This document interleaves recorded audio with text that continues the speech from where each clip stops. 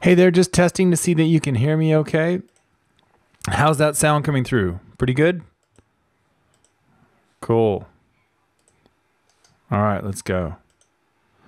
Thanks for spending time here and welcome to the webinar. Sorry about the delay. A bit of a new system here, so I think we're working out the kinks. So you're here for the Naked Trading webinar. My name is Walter Peters. I wrote the book Naked Forex. I know a lot of you have read it, which is great. So hopefully you'll get to see what we dig into today, a very simple naked trading strategy and 3 ways to trade it. So looking forward to showing you how this works. Is there a particular market that you guys would like us to look at? We can use your market as an example, because what you'll notice as with most naked patterns, they'll happen across time frames, they'll happen across markets. Which one should we use? Anyone have any ideas? Mohit, Susan, Matt, Mark, Guy, Adam, Abdul, what do you like? What kind of market would you like to see us dig into today? Mashni, we can anyone that you want. So it's up to you basically.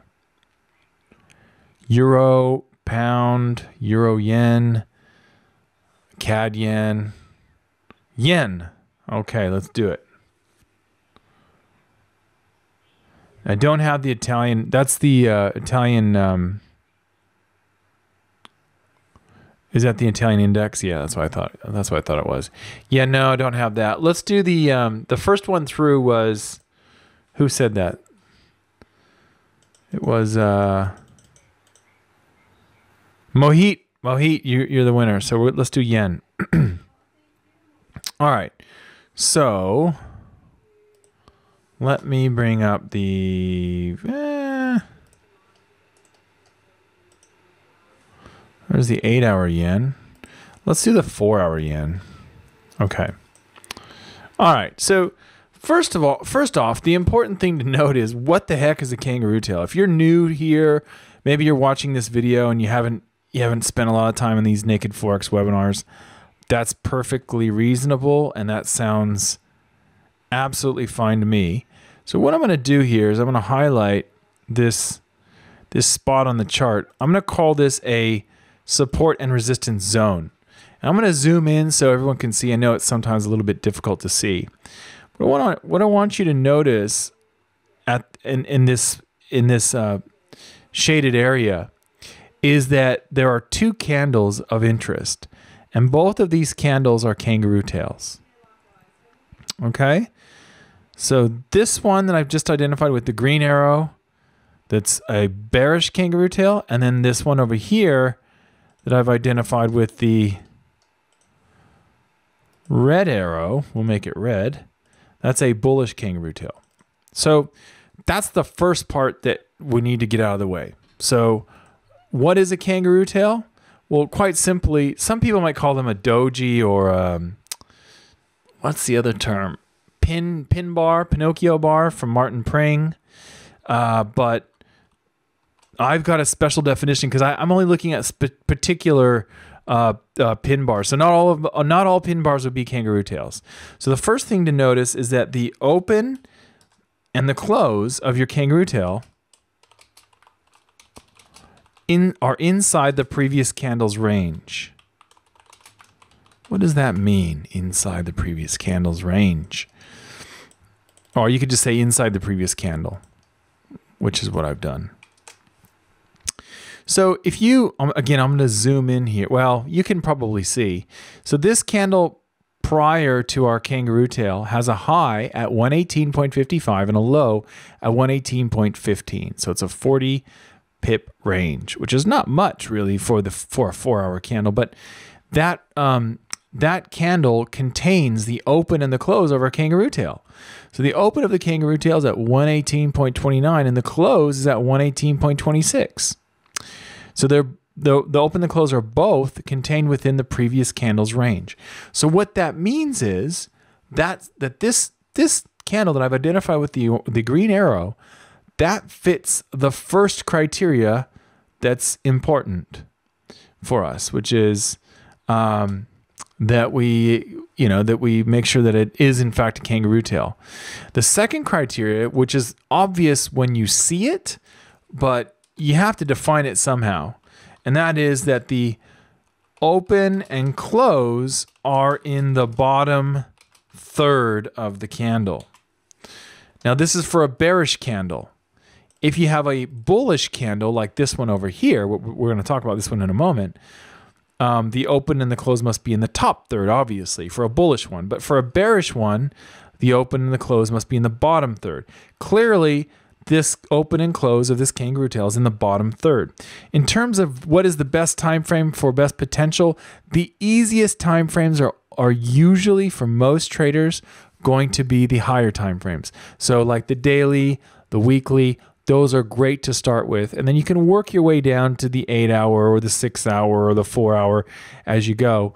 But certainly when you're trading 5-minute kangaroo tails, you have to pay more attention to all of the other candles around. Whereas when you're trading a weekly chart, you can pretty much just look at the weekly candle and say, yep, it's a kangaroo tail. I'm going to take a trade here. There's a lot more simplicity when you look at the higher time frames. It also unfolds in slow motion, so you don't have to be so concerned about the addiction area of your brain. And the addiction area of your brain lights up when you're trading the lower time frame. So it's a little bit tricky to maintain really control of your emotions in trading your system. But I would definitely recommend daily and weekly to start out with, no doubt.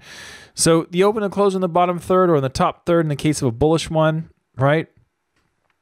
The next thing that we're going to look at here in terms of defining this, and then we'll get into the three advanced methods of trading these in a moment. Just want to define this. I know a lot of you know what this is, but I just need to define it for those people watching this video who haven't ever heard of this and don't know what the definition is.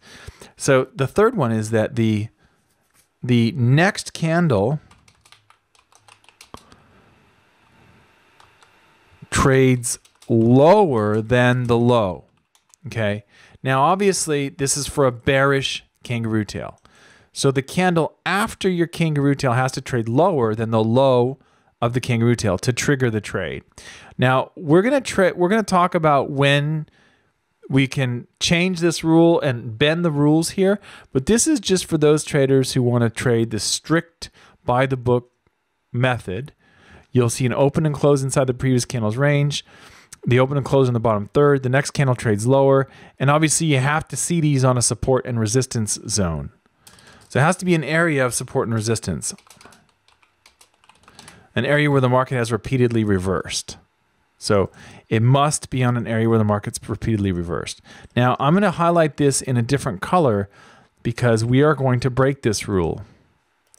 So we'll break this rule in a moment. I'll show you different ways of doing this, okay? But that, in essence, is what you're looking for with a kangaroo tail. Does this make sense to everybody? Is this all good? Is there anything weird about this or not so sure or sounds weird? I don't get it. Okay. What time frame do you suggest for best potential? What's your stance on the 1 hour? Only good for a few hours. All clear. Cool. As far as 1 hours, yeah. So the reason why I adjust my charts when I'm looking for patterns, for example, I was looking at a chart of the someone in my private forum was pointing out a chart, and I said, look, I'm actually going to look at it in a different, it was daily and I wanted to look at it on the 4 hour. And the reason why was because I could see a pattern on the daily, but it was going to show up much nicer on the lower time frame. The reason why it's critical for me to identify which time frame the pattern is on is because that's going to determine your targets. So you're right. If you look at the 1 hour time frames, you're not going to see as many pips, Guy. So it's a good question, Guy. You just don't see as many pips potential in general when you're looking at lower time frames. So for example, this, oh, and the stop loss goes on the other side of the candle. I should have mentioned that. That's actually quite important. Stop on the other side of the candle, right?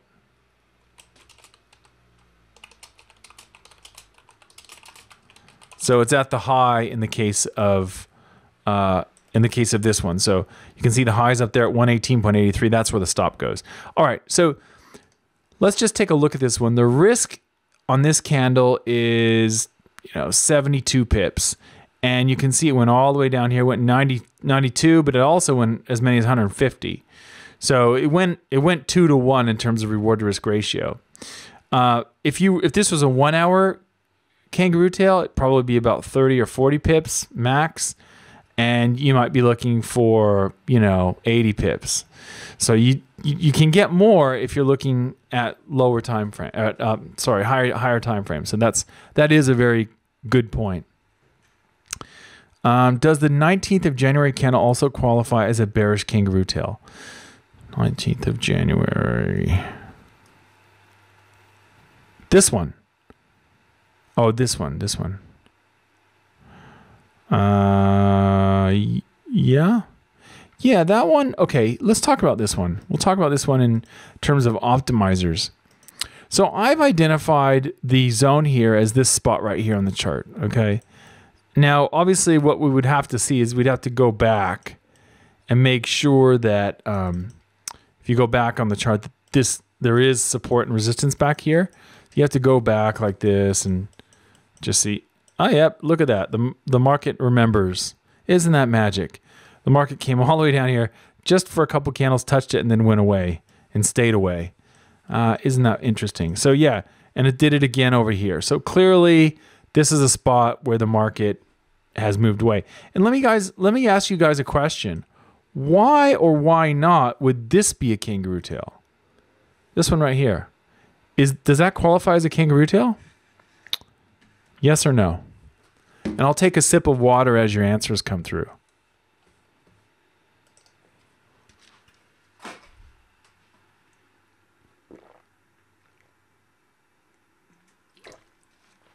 Yep, that's right.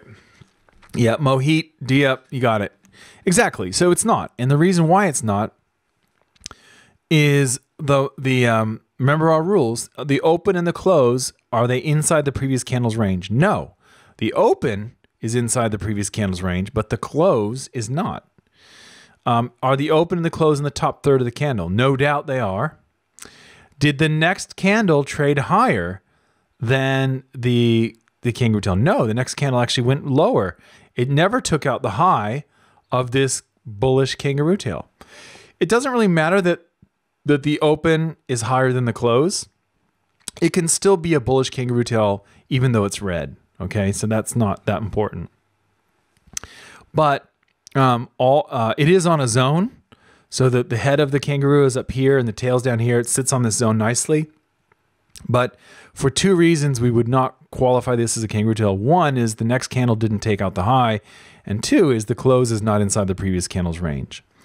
So that would not be a kangaroo tail. Okay, cool. Let's go back to where we were. Thanks for your answers, guys. I really appreciate that, and it helps other people too who are, new to this. So basically, these are the rules. Now, this kangaroo tail qualifies. It has all of these things.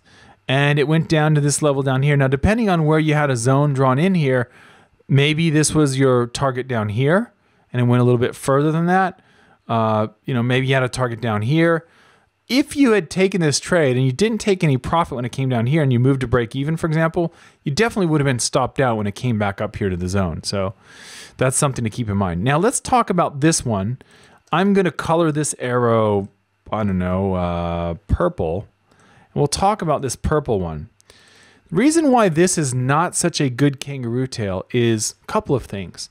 It's really more about where it is and the optimizers. So technically, let's go through our rules. The open and the close are inside the previous candle. The open and the close are on the bottom third. The next candle trades lower than the low. Yeah. Because this is a bearish one, right? It's on a support and resistance zone. That's where we fail here, okay? This one, and the stop goes on the other side of the candle.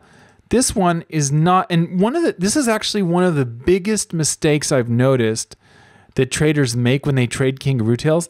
They see the little tiny ones like this and they get really excited. What I've found in my testing is that the little ones are less likely to work. Let me state that another way.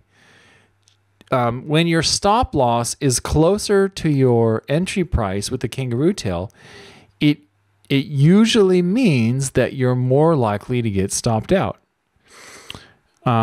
So, and in some ways that seems pretty obvious, I guess, to some people, but the important thing that I want to get across here is that just because, it's such a small candle, it doesn't mean it's a good one. And so I would much rather trade this one right here with the green arrow on it than this one over here. The real reason why it falls apart here, though, is because the tail, and this is related to the size of it, the tail didn't actually penetrate and go beyond the zone. So depending on where you have the zone drawn, if you have it drawn right here, somewhere around here, the tail didn't actually go through the zone. And what I love to see is the head on one side of the zone, which is the direction you expect the market to go, in this case down, and then the tail on the other side of the zone. That's really ideal for this sort of setup. So there you go. So that's, hopefully that makes sense in terms of that little one right there, okay? Now let's talk about the next one. I'm just hitting the F12 key here and advancing my charts. This one's a bullish one. Open and close are inside the previous candle's range. Open and close in the bottom third. The next candle does it, top third. The top third, not the bottom third because it's a bullish one. The next candle actually trades higher. It's on a support and resistance zone. And the stop is on the other side and it goes up. Now, the issue really, the real question about this one is it on the zone or is it below the zone? And that's going to depend on where you draw your zone. If you draw it down here, it's a pretty solid one. But if you draw it up here another 20 pips higher, it's probably not that good, right? And one of the reasons why I don't like taking kangaroo tails that are beyond the zone is because it's a very common pattern. When the market breaks through a zone, it'll come back up and touch that zone and then keep going. So you have to be careful of that. In fact, I have a system, the Acapulco trade, that's just designed to take advantage of that particular familiar pattern, which is a breakout and a retouch. So in essence, I would say that your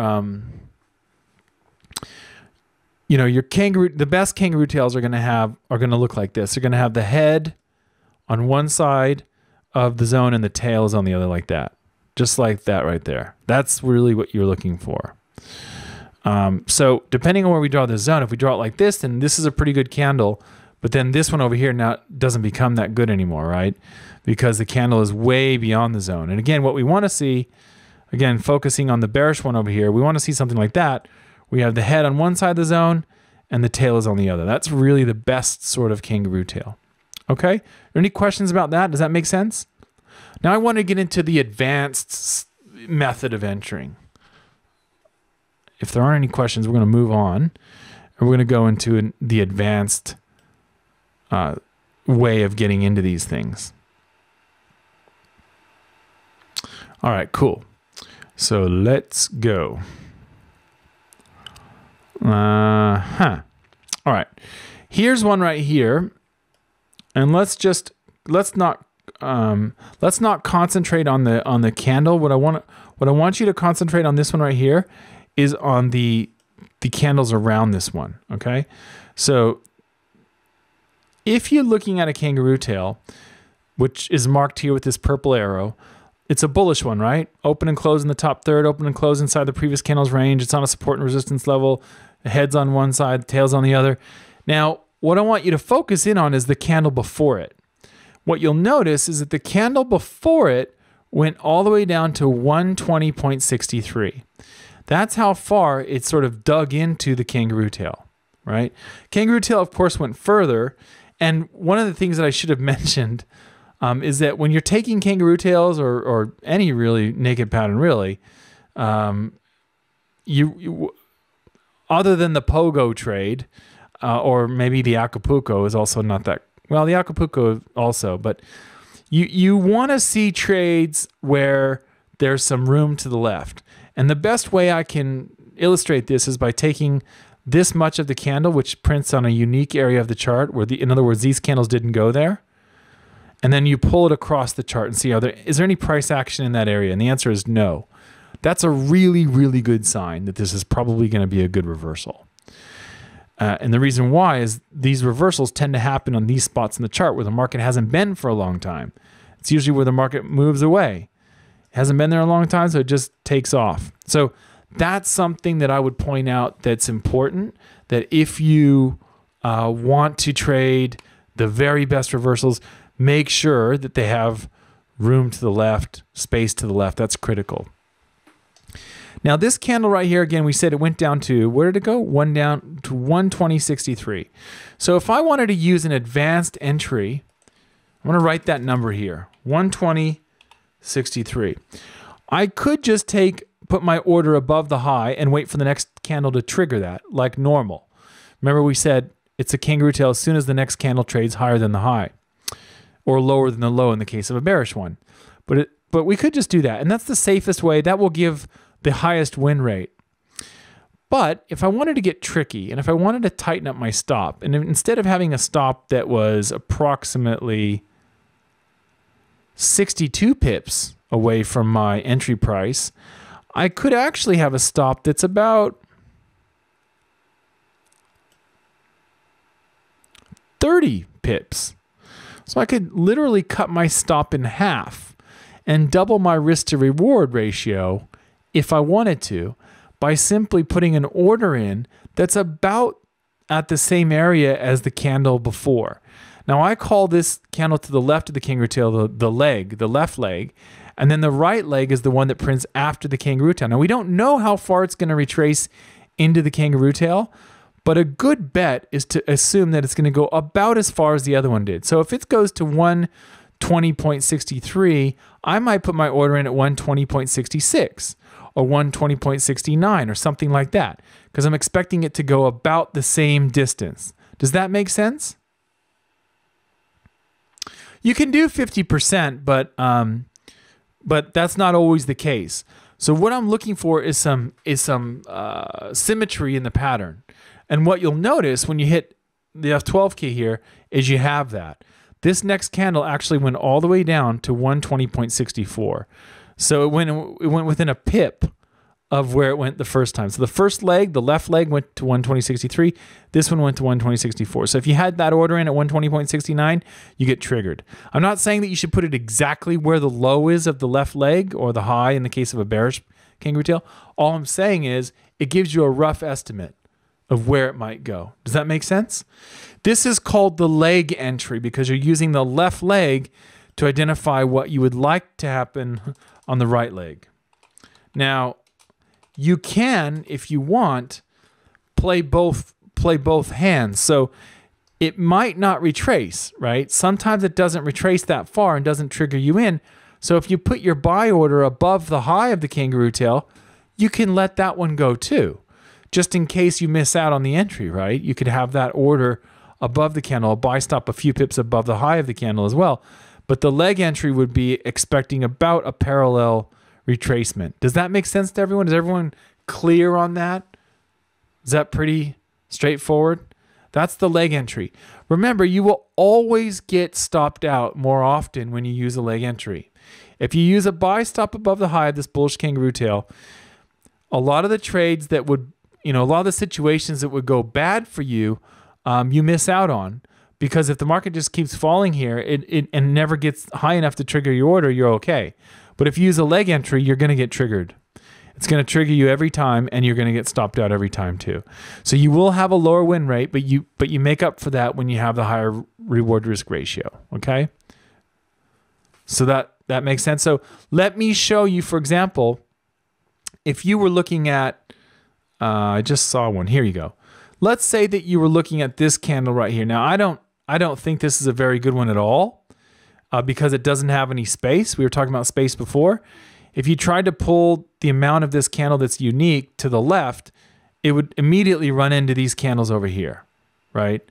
So the open and the close are also not in the previous candle's range, but this candle doesn't have any space. It doesn't stick out. It's not by itself. It should really be up here where these candles are and stick out up there.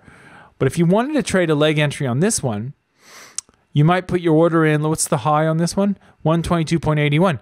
So maybe you put the order in at 122.78 or 122.77, something like that. And guess what? it's going to get you triggered. What's the low here? Yeah, 122.75. So it triggers you and then goes up, sits up here for a couple candles, and stops you out over here. So you get stopped out. But if you had a sell stop below the bearish kangaroo tail, you never get triggered. Does everyone see that? You will always have a higher win rate in almost every instance if you don't use the leg entry. Cool. All right. So this is making sense. No big dramas or anything like that. Everything's pretty straightforward. Excelente. Okay, cool. All right. If there aren't any questions about the leg entry, I'm going to move on. But I just want to make sure that everyone's up to date and this all makes sense. Leg entry, high risk to reward, low win rate. Normal entry, lower risk to reward, but higher win rate. So you got to choose. Do you want to win more often or do you want to win big and not win as often? It's basically what it comes down to, right? Okay. Now, let's talk about some more advanced style of kangaroo tail trading. One thing I want to highlight here is there was one over here. There it is. Okay. So let's say that we were looking at let's say that we were looking at this kangaroo tail. It's not really a kangaroo tail because the open and the close are not inside the previous candle's range. So by definition, it's not. But let's just say that, you know, we were looking at this. Let's say for some reason it had, this previous candle had a little bit of a higher wick and it included the close of this kangaroo tail. One of the things that happens sometimes is you'll get a kangaroo tail like this, and the very next candle is also a kangaroo tail. And people often ask me, they say, Walter, you know, what do I do in this case? Well, my answer is it depends. Like most things in life, it's a little bit fuzzy. So if you're looking at these two candles here, I'll draw the arrows right there. These are sort of twin kangaroo tails or double kangaroo tails or whatever you want to call it, right? But look at this. This one right here and this one right here. Now, there was a little candle in between them, but sometimes they happen right after each other. And people say, well, what do I do in this case? Here's another case over here. Again, these are all rather poor because they're small and that. These candles over here have some space. Let's see. These candles too also have a little bit of space, but they're pretty tiny. I'm not even sure if they're on a support and resistance level. But the important point when you're looking at a kangaroo tail and then another one happens is the relative size. Okay. So the question you want to ask yourself is, which kangaroo tail is bigger? Which one's bigger? Because what my testing has shown, and feel free to test this yourself in Forex Tester and see if this is true, but the candle, when the second candle engulfs the first candle, or in other words, has a lower low and a higher high, this actually doesn't, because it doesn't have a lower low. You can see the low here is 122.53 and the low here is 122.51. So it doesn't have a lower low. But what I want to point out here is that it does have a higher high, you know, and it could have, if it just went a little bit lower, it could have engulfed this prior candle. If that second candle is bigger, I will take the trade. If the first candle is bigger and the second candle is a little bit smaller, like in this case, I will always walk away. And the reason why is interesting, but essentially what could be happening is the market is starting to push up against the tail of the kangaroo tail. So in other words, it's starting to kind of push into that support and resistance level, and it's getting ready for the dam to break. Let me see if I can show you another example of this. I think it was it the euro pound? No. There's one of these charts here. Let me see if I can find it for you. Wasn't the Aussie Kiwi.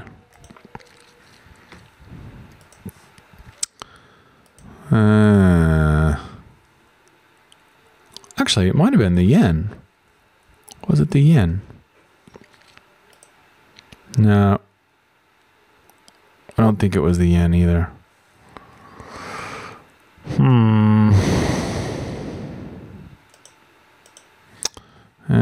Don't know where it is, actually.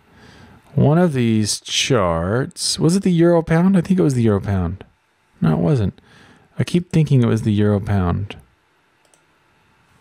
Well, let me show you a pattern. So I wasn't really planning on talking about this, but I think it's good to talk about this in terms of the, you know, the big picture here. Okay, so well, we'll go back to our chart because we were on the pound, we were on the yen, right? What will sometimes happen when the market runs into a support and resistance level is it'll sometimes print what I call a squeeze play, and what this is it's a trend line that is meeting a support and resistance level, and you'll know that this is happening when a specific pattern happens. And if you look at two kangaroo tails in a row and the second kangaroo tail is smaller than the first, it could be that that's what's happening, that this pattern is unfolding. It's not, you know, it's not always the case, but sometimes it looks like that. So we need to find it here somewhere. Yeah. Let's see if we can find it. Here's one. Here's one. Okay. So this is kind of it probably looks better on the 1 hour, but essentially what you see here is a pattern like this where there's a trend line that catches the candles and it's pushing then up against the support and resistance level. So see how that's happening here? If you stepped out and went to a higher time frame, what you might see is something like a kangaroo tail with these candles and then another smaller kangaroo tail with these candles. And so if you see a kangaroo tail and then immediately after a smaller kangaroo tail, which is moving towards the stop loss, where your stop loss would be if you took a trade, it could be that this is what's happening. The market's squeezing up against that zone and it's getting ready to pop and go to the other side. Now, in this case, it failed and failed to pop. And it's not really a very good example. If this were a better example, this bullish candle here actually would have gone all the way to the zone, and this bullish candle would have gone all the way to the zone, and then this third one was the final touch there before it failed. But this is the kind of pattern that scares me when I see that, because when I see two kangaroo tails, I know that it could be that's what's going on. It's not always the case, but it could be part of the reason why the candles are starting to unfold that way. So does this help, guys? Does this make any sense in terms of, you know, when you get double kangaroo tails? I want to talk about one more way to trade kangaroo tails if we have the time. I think we do. I think we do have a few more minutes.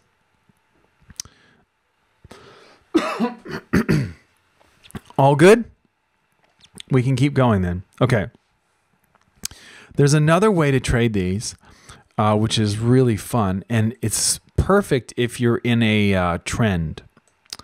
So if the market's trending, it's going in one direction. And it's like, let's find a market that's really going right now. So for example, not really the euro yen or the euro Aussie, not really that one. Not really the euro CAD either. Well, here's one actually.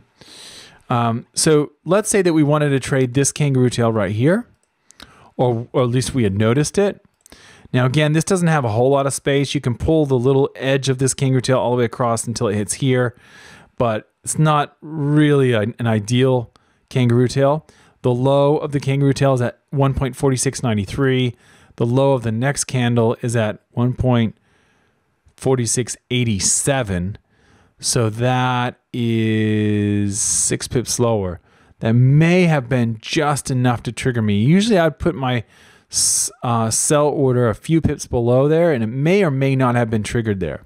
But when you see this happening, this gives you an opportunity to take, yeah, I'll look at some current ones. Right after I do this Mohit, let's look at the live trade. Put your charts in that you want to see. Post your charts in the chat box if you'd like to see them.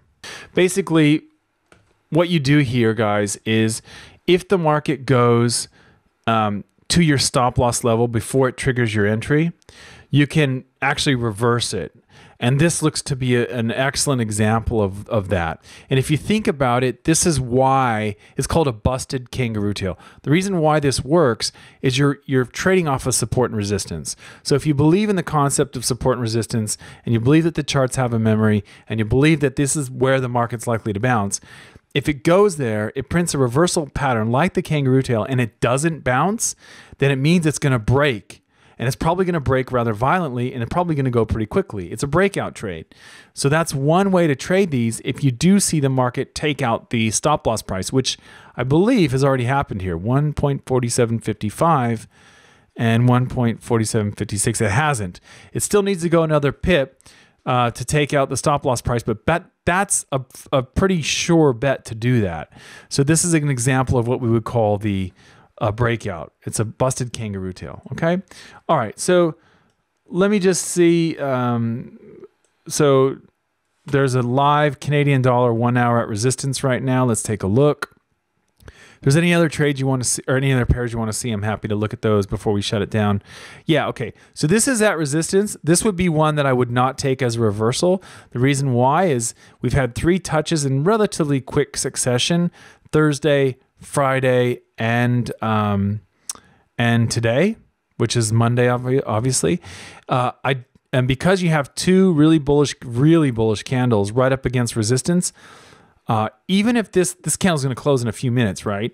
Even if this candle closes as a true kangaroo tail, it's probably not good enough to take.